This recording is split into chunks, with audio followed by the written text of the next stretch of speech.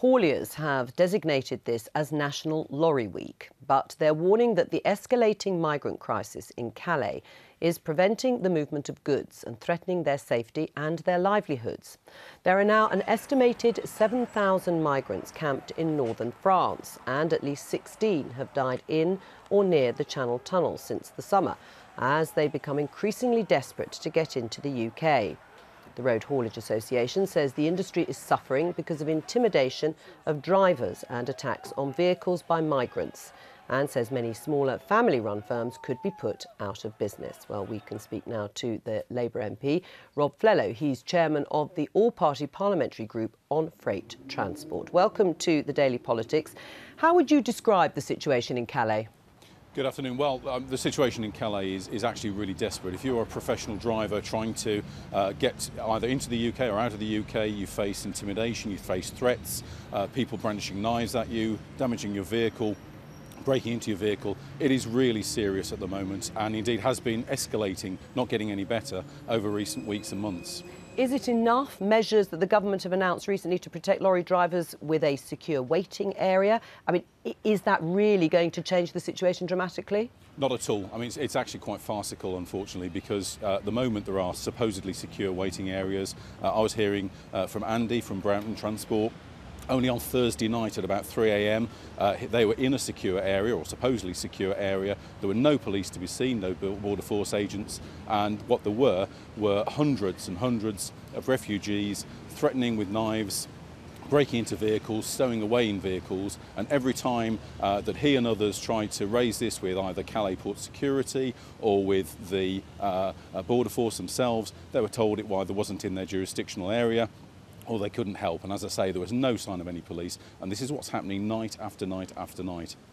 No, obviously, prospect of the situation improving then, unless some serious measures are taken. What are you proposing the government does? Well, I think what the government need to do is to step in quickly and actually take some urgent action, because we can't carry on like this. Yeah, what?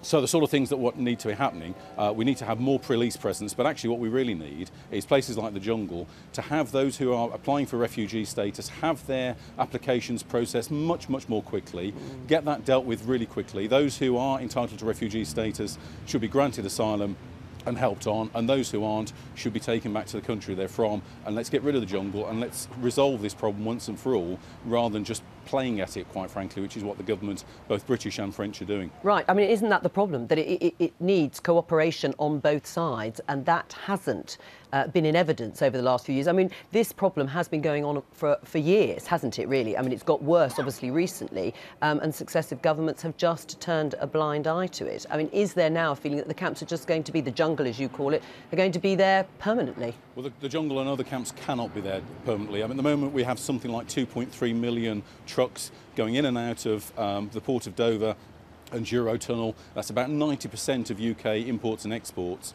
are going through. That's going to increase as we run up to Christmas, and at the same time refugees are going to become more and more desperate as their living conditions deteriorate, and they're desperate to get into the UK. So really, it's certainly been escalating over recent years. It's got far worse over recent months. And if unless action is taken, for example, the 13 tragic deaths of migrants in the tunnel will just get worse. And the knock-on effect, not just to their families, but of the drivers of those trains. The situation with hauliers being threatened will get worse. And a lot of drivers are simply saying, look, we've had enough. We can't take this level of threat and intimidation and the effect it's having on our families, and they are saying that they won't do this run anymore. Right. And that will have a real impact. It's over £1 billion already, the impact on the UK economy. Right, and do you accept that a few of the hauliers, and it may only be a few, are in league with some of these people smugglers? I mean, there are fines, but that probably isn't enough to counter it. Well, I think there are certainly fines, and we are seeing those fines being hit onto people. But you say that, I'm sure there will be a very tiny number of hauliers that are in cahoots with smugglers, but actually the vast majority don't want to be pulling up on the main road because somebody's either lit a fire or, worse still, is actually lying in the road. And whilst they're distracted like that, the locks are broken on the back of the vehicle and people are getting on board. And drivers are actually having to take the law into their own hands and gather together to try and, in groups, get people who are smuggled onto the back of their vehicles out. Again, going back to the situation on Thursday night where driver after driver was working together to offload people in the back of their vehicles, and as I say, some of whom were brandishing knives. That can't happen. That can't be allowed to happen. Just yes or no, are ministers listening? I don't think they are. I think they are playing lip service to this problem, but they're hoping that the bad weather will make the problem go away. It won't. It will make it worse, both in terms of how desperate the refugees become, but also in terms of the supposedly increased volume of vehicles coming in and out of the UK.